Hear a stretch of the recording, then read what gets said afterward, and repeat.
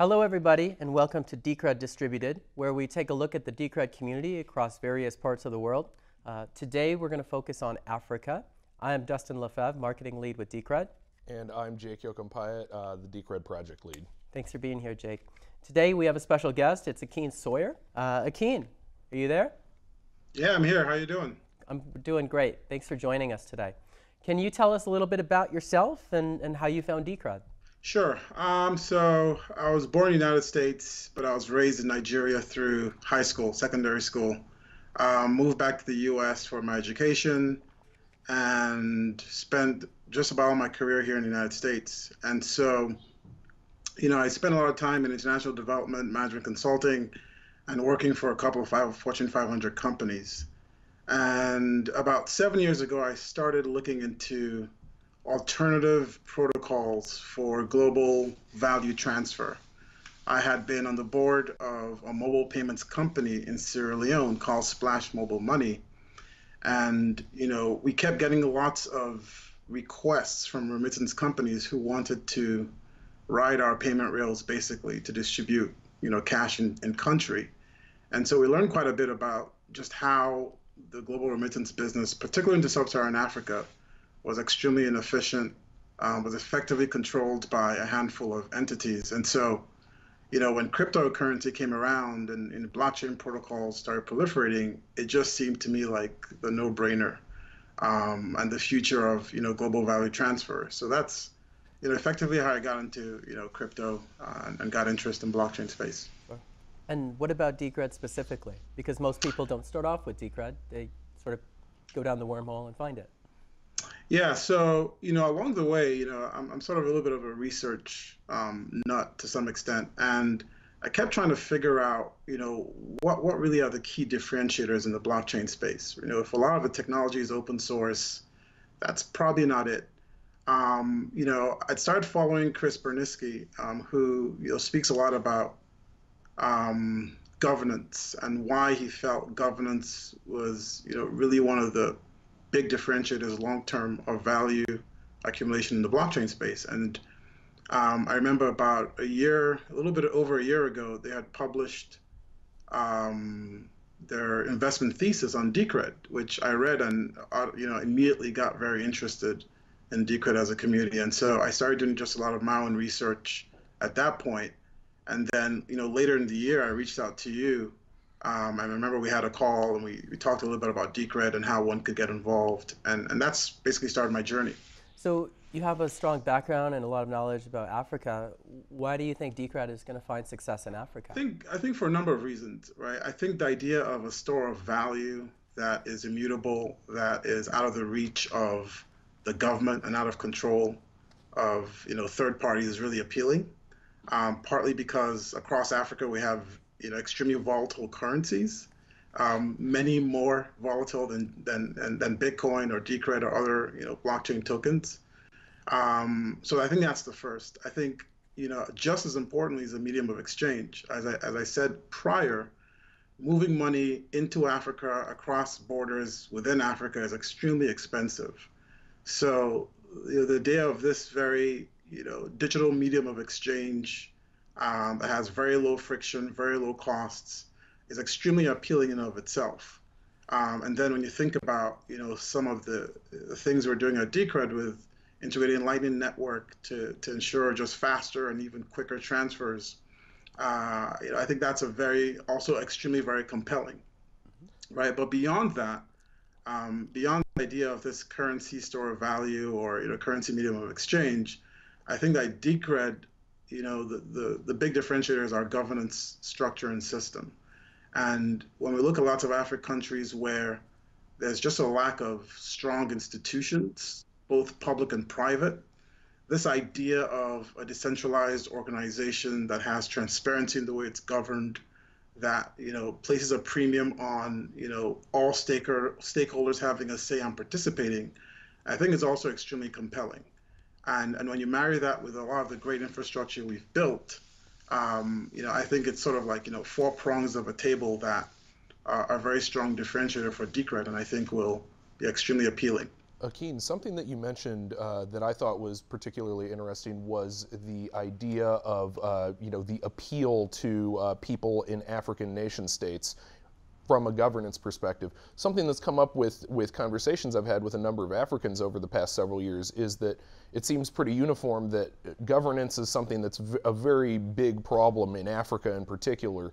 In the sense that there's typically a strongman leader, and if the strongman leader steps down, things can become very complicated for their family and for their associates. So that there's sort of a benevolent dictator for life, or sometimes less than benevolent dictator for life. So do you feel like that feeds into the potential draw for Decred in African states?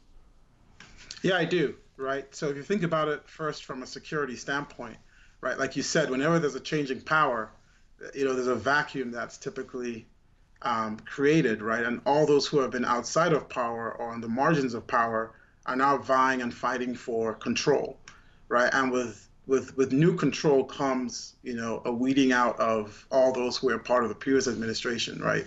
So there's a huge security problem in terms of, the value of your assets and issues like that. But on top of that, I think even more importantly, African nation states post-colonialism were really designed to support the Western world, right? They were designed to support the extraction of natural resources. They were designed to effectively be a global subsidy, in my view, for the rest of the world, right? If you look at commodities, if you look at just all sorts of sectors, Africa is basically the place where you get resources on the cheap if you are a developed country, and you subsidize the cost of development of your country. And so given that, there's no incentive for, whether it's the powers that be on the ground or global powers, to build strong governance systems, right? Because if you give power to the people, then they're going to start asking interesting questions like, imagine I'm from the DRC that has, I believe, 60% of the world's cobalt resources. If they had the power to price cobalt, all of a sudden, all the profitable tech firms that have, cobalt or some of these rare earth metals in their phones or laptops, imagine the cost and the price of that rising. So there hasn't been any incentive, right, in my view, to have strong governance, right? And typically the MO of a lot of foreign countries is, okay, who's the leader you can prop up that effectively, serves your needs? And if they then kind of develop a heart along the way and say, or some sort of nationalist view, it becomes a problem, right? And they oftentimes lose the support of the entities backing them externally.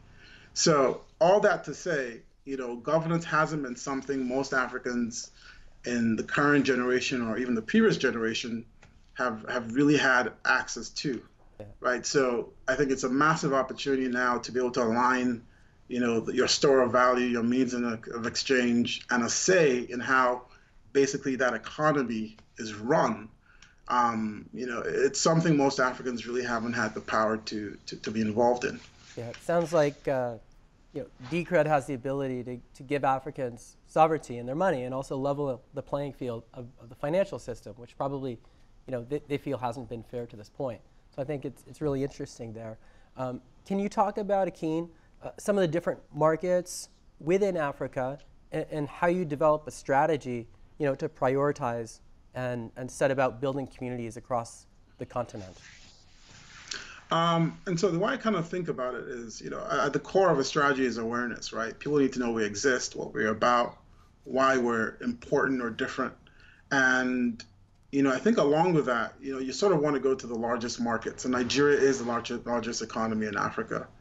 Nigeria absorbs about 60% of all the remittances that come into Africa, into sub-Saharan Africa. 60%? So that gives you a little, 60% of the whole just of sub-Saharan Africa remittances just in Nigeria. And those are World Bank figures, right? And so that gives you a little bit of a sense of how large the market opportunity is. And Akin, do you think that global remittances is going to be the #1 application for cryptocurrency within Africa? In the short to medium term, yes. Yeah. Because sub-Saharan Africa is also the most expensive corridor in the world for moving remittances, right? So about 10% of what's estimated to be between 40 and 60 billion dollars of global remittances goes to fees, right? And if you think about, I mean, for example, if Nigeria is, I don't know, 20 to 30 to 40 billion of that amount, that amount of money is larger than what the government spends in Nigeria, right? It's larger than effectively, the government budget, which is funded by oil and gas money, revenue. And so if you think about the quantum of what that means and the level of influence that can have in the country, it's substantial. And I think to some extent in many other countries, particularly countries that have a history of recent conflict, a lot of people depend on people sending money home, similar to what's going on in Venezuela, where, for many people, their lifeline today is their ability to receive crypto from abroad. Right. So a lot of community building happens face-to-face, Akin. Do you plan on making trips to Africa? How do you plan on finding local community leaders to kind of, do the work on the, feet on the ground? Yeah, so I think it's, really starting with leveraging the current team we have on the ground. I think there's nothing better than that. I think with the awareness goals, it's really to, first and foremost, build awareness around developer communities, because, I think that's one community that we need to build a certain level of understanding of how they can participate, one, in the community, right, and add value to Decred, but also how they can build solutions on top of the infrastructure we have. I think Nigerian developers are the fastest growing community on GitHub, for example.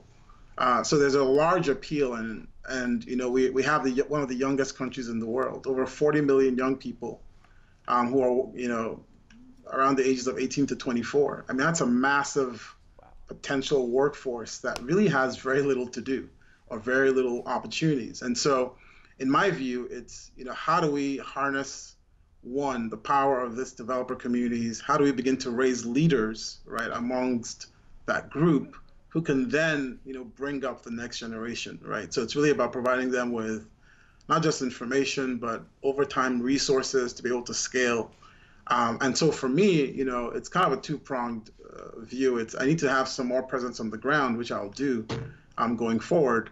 But a lot of the goal for that would be to really empower and build capacity within the folks locally, so they can have some level of independence, and we're really trying to build a decentralized system. So that would be the goal. Akin, I understand that the local community of devs actually coordinated an event present recently. Can you tell us a bit about that?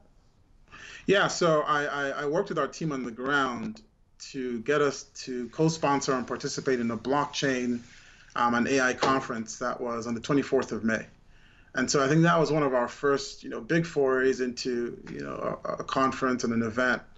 I think that went really well. I mean, I think it sort of built a lot of confidence on my end that we had just a really strong team on the ground that could execute. I just kind of gave them support in ways that I could, but they really owned this, right? And so from all feedback I received and all the things I observed, they made a lot of inroads in terms of potential relationships with ecosystem partners that would be strategic for us, and beginning to now have the conversations with their peers in the dev community to say, hey, you know what, there's something interesting going on here over in Decred that you guys should really be mindful of and figure out how you want to participate. It's been really fascinating learning about Decred in Africa, the dev community, and all the different community building stuff that's going on. Akin, thanks for joining us. Thanks. Yep. Thanks a lot. Thanks. Take care. Thanks for joining us, everybody. This has been Decred Distributed.